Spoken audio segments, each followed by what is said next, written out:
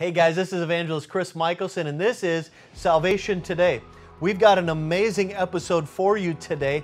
I'm going to be interviewing my friend, Evangelist Jonathan Shuttlesworth, who God is really raising up in this hour to talk about what's happening with the coronavirus, with all the lockdowns, and how God is raising up a people who will bring in, who will usher in one of the greatest moves of the Holy Spirit that we've ever seen before. It's going to be an absolutely amazing interview. This is part one of this series where I interview Jonathan. You don't want to miss it. Please send in your prayer requests to info@chrismichelson.com, because at the end of the program, we're going to pray for you and pray for your miracle in Jesus' name. So sit back, relax, and enjoy the broadcast.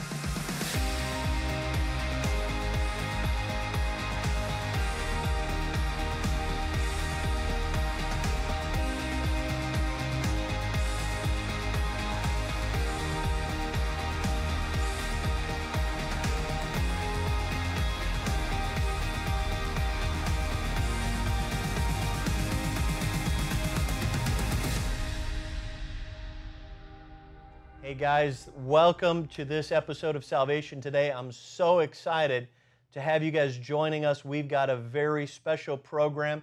As I mentioned earlier, this is a special program because we have my new friend, Evangelist Jonathan Shuttlesworth, with us today. And it is so exciting to have him with us. I'm excited to have you guys with us. And thanks for joining me, Evangelist Jonathan. Thanks for having me. Yeah, man. It's really an honor to have you with.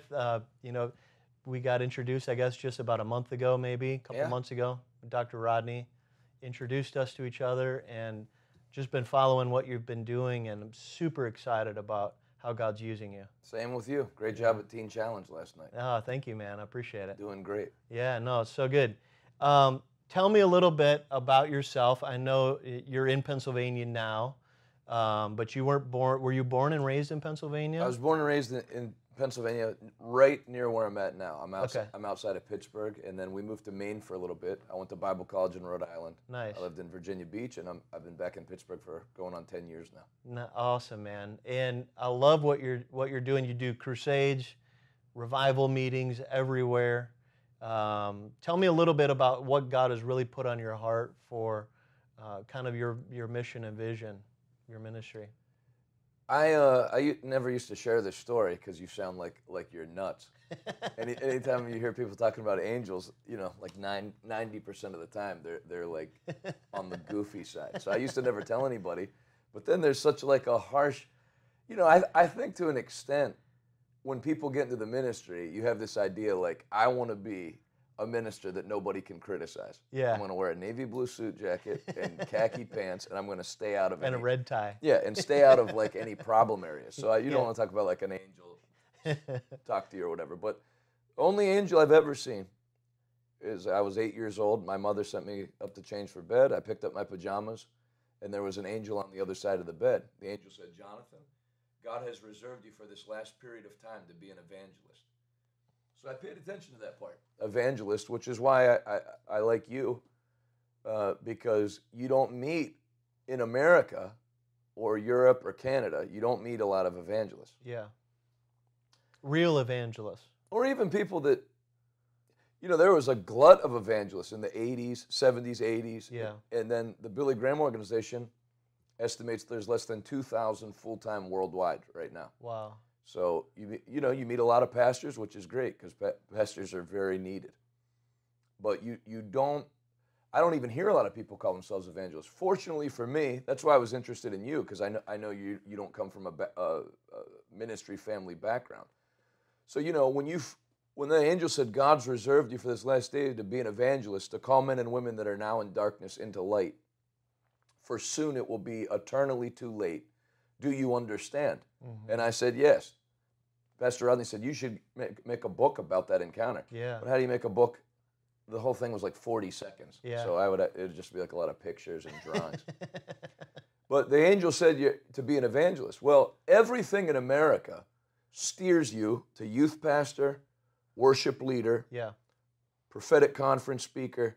But as far as like somebody that goes after souls, like you, to go to Teen Challenge, a drug rehabilitation center, and take that, you know, you're not going there because of the agreed to honorarium or they're putting you in a 5-star hotel for the Yeah. week. To have a heart to go to a place where there's no financial incentive, Yeah. and really nobody's going to care that you went and preached there. Yeah.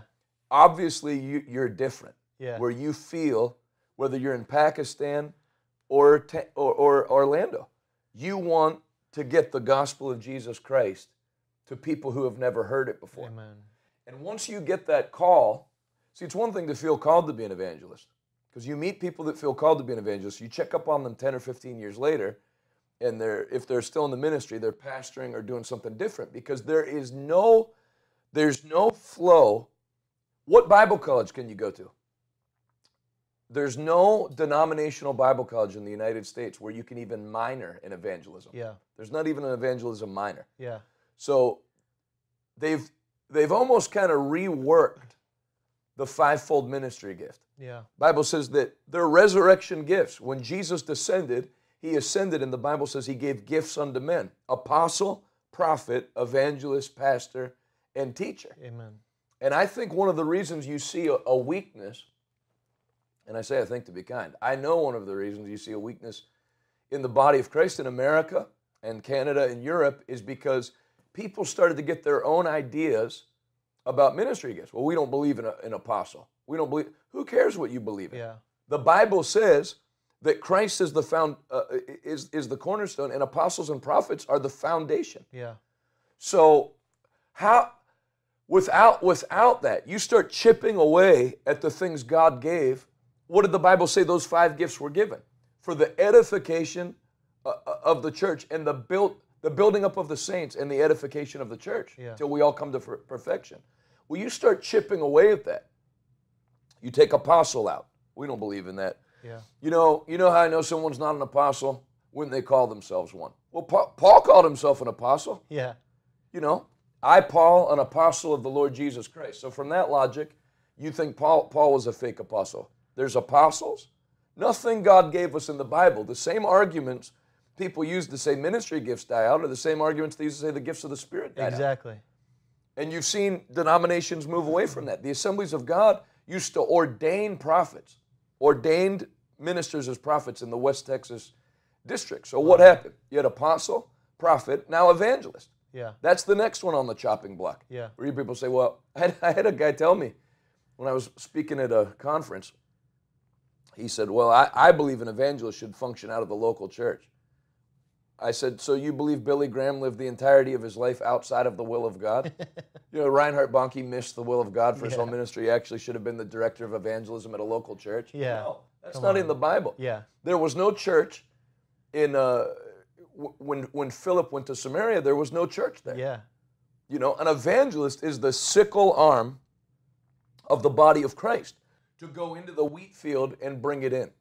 So for me, it was easier, which is why I'm intrigued by you, because my father at least was an evangelist. So when I went to Bible college, and you could only pick youth pastor minor, worship leader, Yep. Christian education, Yep. or counseling. Yeah. Those are like the 5 that replaced it. Me too. I remember I was in one class in Bible school, and my professor, who was the dean, he said, the day of people coming in mass to hear a speaker is over. Well, right as that was happening, Brother Bonnke was having his meetings in Nigeria. So I pulled one up because somebody had sent me a video of the meeting, and I said, so how do you explain this? And played it. Yeah. And the whole class watched. He said, well, I didn't know that was going on. Yeah, there's a lot people don't know, but Yeah. if you pay attention, Yeah. you see, you can never get dragged down with these people that feel like God stopped moving. You know, you hear people say something like, I'm just praying that the Lord moves again. It's like, do you live in a cave? Yeah. The greatest move of God that has ever hit the planet is underway right now. Amen. Not only is a revival going to come out of this COVID lockdown, Yes. it's already beginning. It's already started. You know, it's interesting because we hear so many people last year, 2019, saying, oh, the greatest revival is coming. And people were prophesying about a great revival, a great move of the Holy Spirit, mass evangelism like never before. And then all of a sudden the pandemic hit, and every single one of them was like shutting their ministries down, shutting their churches down. And I found very few people in that time that were preaching faith, that were preaching the Word of God, that were preaching Psalm 91, healing the sick. I mean, very few people were still preaching the message that they had been preaching for months. Right. And that's when I found you. And it was like a breath of fresh air. I was like, finally, there's somebody else out there that still believes that this Word is accurate and it is still the Word of God. And you can stand on it. And you can stand on it. You can trust the Word of God. Well, you know, one of the things that helped me, I've followed older ministers. Yeah. Lester Summerall, Yeah. Kenneth Hagin, R.W. Shambach. Yeah. One of the things, I was talking about this with another minister who's older now. I said, one of the things in following them is you see a mode of operation that works. Yeah. Because Brother Hagin preached during the 1957-1958 flu outbreak that took more lives per capita than this one did. Wow. Then another one hit in the 60s, Yeah. the same year as Woodstock, Yeah. that took more lives percentage-wise than this one did. Wow. So when you follow, you know, Lester Summerall preached through the Great Depression as an evangelist. Yeah. So when you watch how those guys operate, Yeah. you're not just watching great ministries, you're watching a mode of operation that works, whether times are good in the natural or whether times are bad in the natural. Yeah. I heard Lester Summerall say, when the Great Depression hit, which we never approached the Great Depression here, you know, where you were having actual bread lines in America. Yeah. He said the Lord gave him an instruction. Get out of the cities and go preach in the country. And don't go back to the cities till this is over. So he goes back, he goes to the country and preaches, takes an offering. The offering for the week is like 31 cents. And he said, no nickels, all pennies. Because there was no money. Yeah. So he said, what do I do? The Lord said, build a pen on the outside of the church and tell people to give offerings like they did in the Old Testament. Nobody has money, but everybody has animals. Wow. Bring the best of your livestock Come on. as an offering. He said, so it was the noisiest revival he ever preached, because by the end of the second week, it was full of pigs and goats and sheep, and you could hear them all. Yeah. At the end of that revival, he hired a guy with a truck, loaded all the animals into the back of the truck, took it to the city and sold all the animals where there was a shortage of food. He said his ministry had the most extra money he ever had in the history of his ministry during the Depression, because God gave him an instruction. Come on.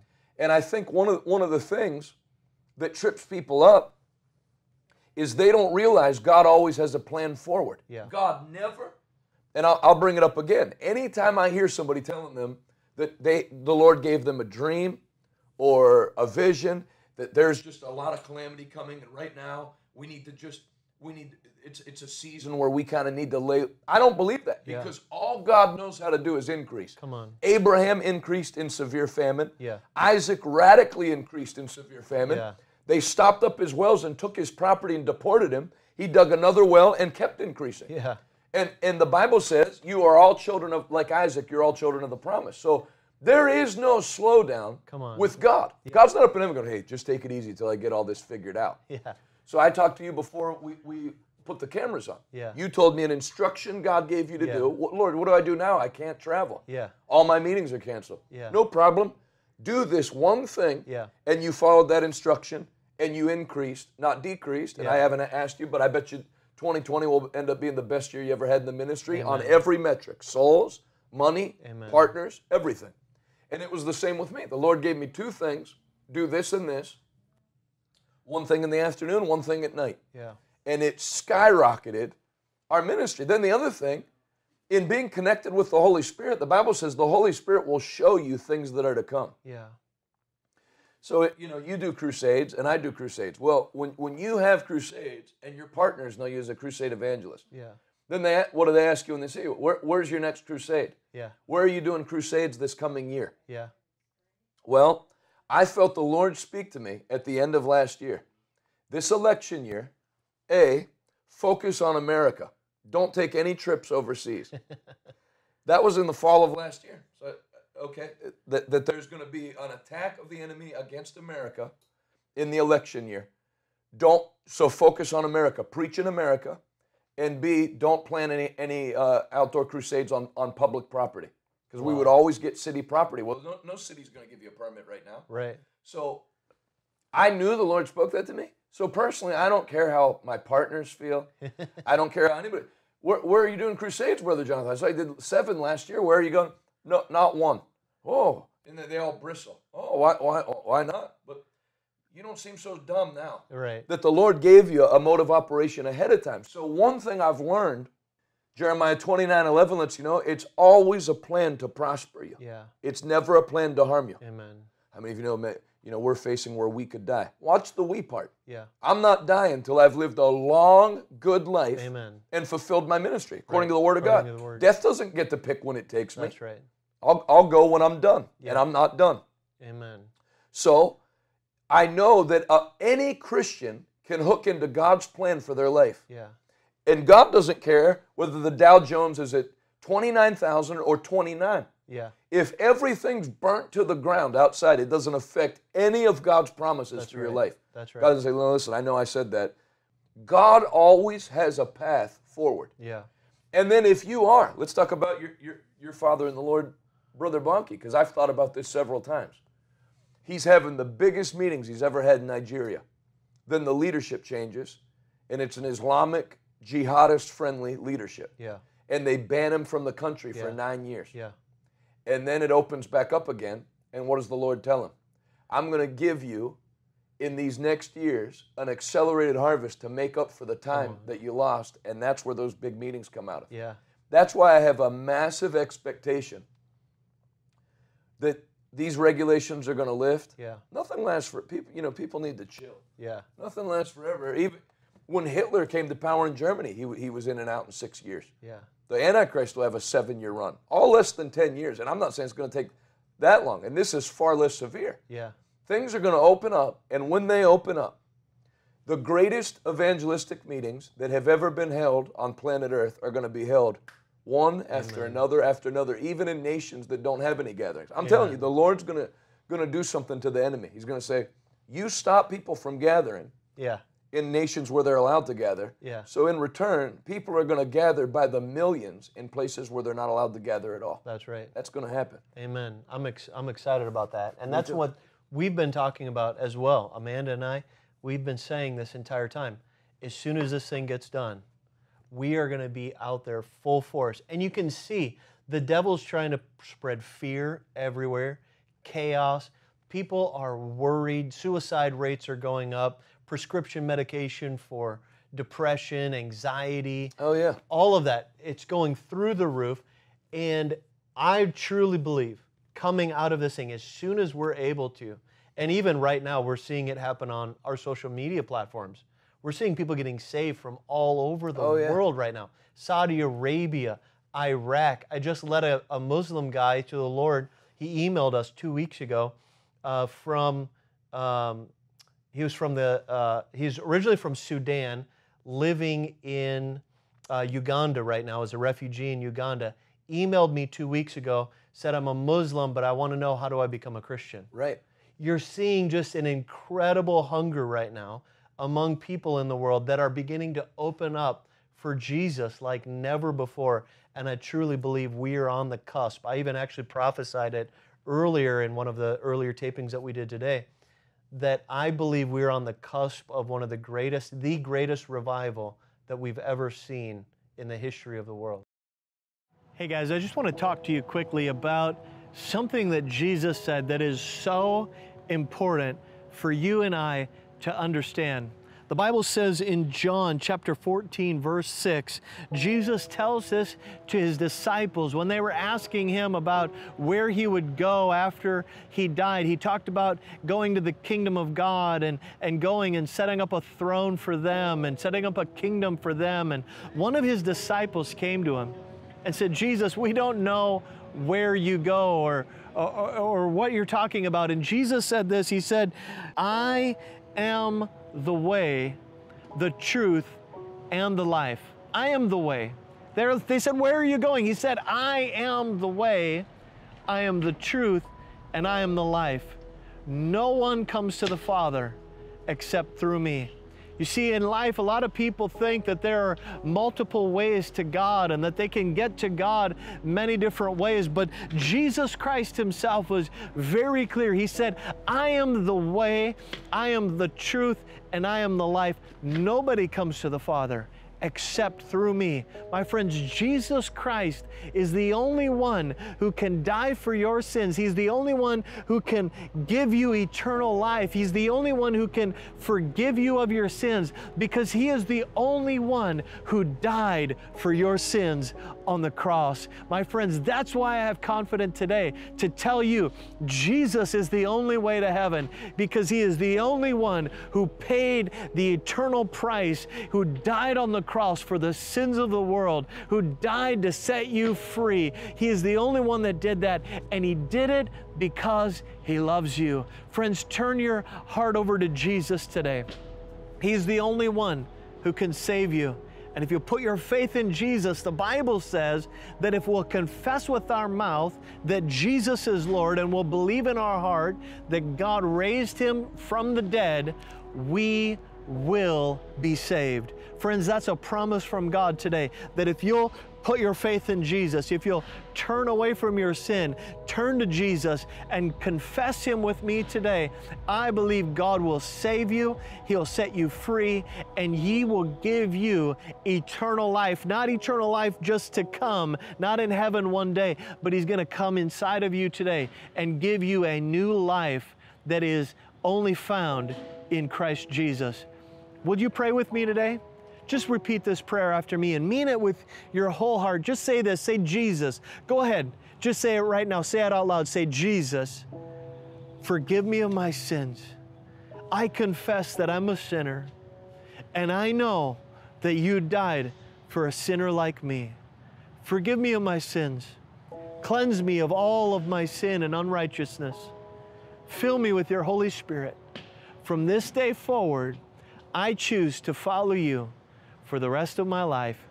In Jesus' name I pray. Amen and amen. Friends, if you prayed that prayer with me, I have good news for you. You are a new creation in Christ Jesus. The Bible says, the old is passed away and all things have become new. I want to encourage you to begin reading the Bible every single day. Begin devouring the Word. Start in the book of John.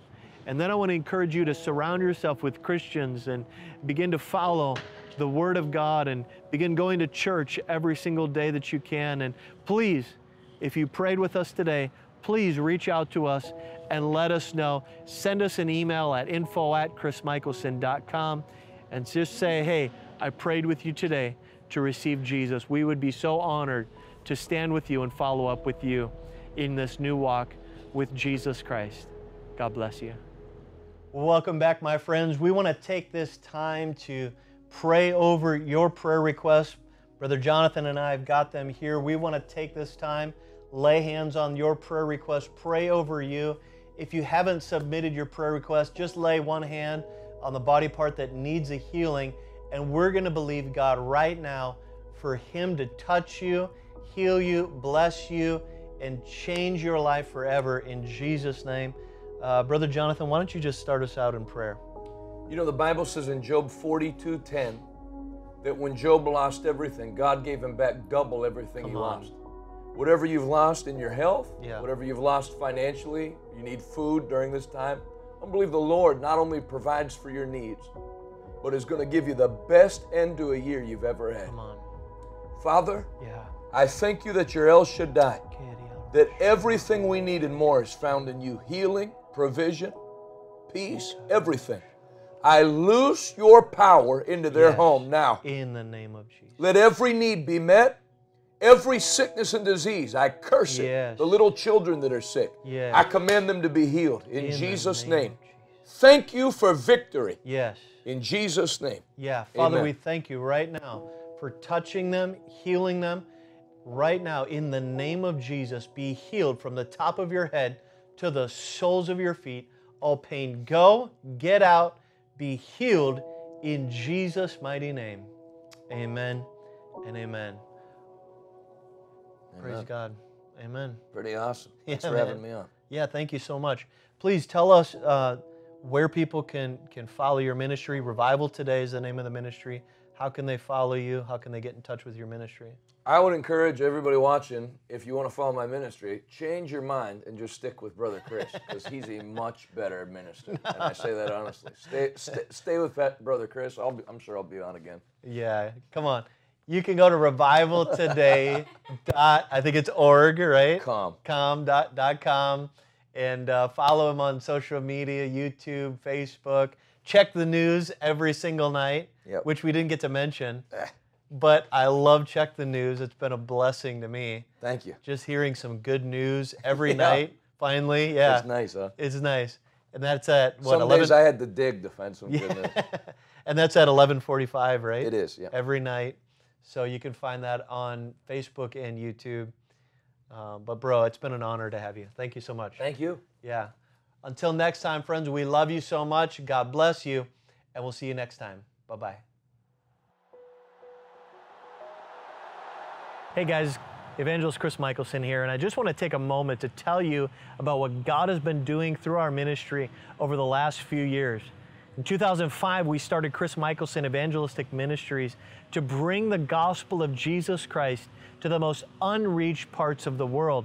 In fact, in that time, we've seen now hundreds of thousands of people receive Jesus Christ as their Lord and Savior.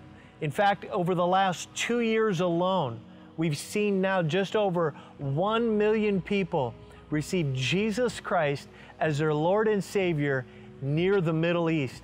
And I just want to ask, would you consider partnering with us to help us financially to bring the gospel to these unreached parts of the world? On average, over the last 2 years, it costs us only 69 cents in our crusades near the Middle East to see one person receive Jesus Christ as their Lord and Savior. Yes, less than $1 can bring somebody to Jesus. And I just want to ask, would you consider partnering with us in the gospel to help us continue to do these crusades all over the world and continue to broadcast our television show all over the world and continue to bring resources into the earth to see a great wave of salvation happen all over the world? You can partner with us financially by going to our website at chrismikkelson.com. You can click the donate button there on our website, and you can give a gift to help us continue to bring the gospel to the most unreached parts of the world. We need your help. Would you consider giving today? Also, would you consider becoming a monthly ministry partner? On that same website, you can click the Recur Giving button there so that your gift becomes a monthly recurring gift. And we would be so honored to partner with you to bring the gospel to the most unreached parts of the earth. We love you, God bless you, and we'll see you soon.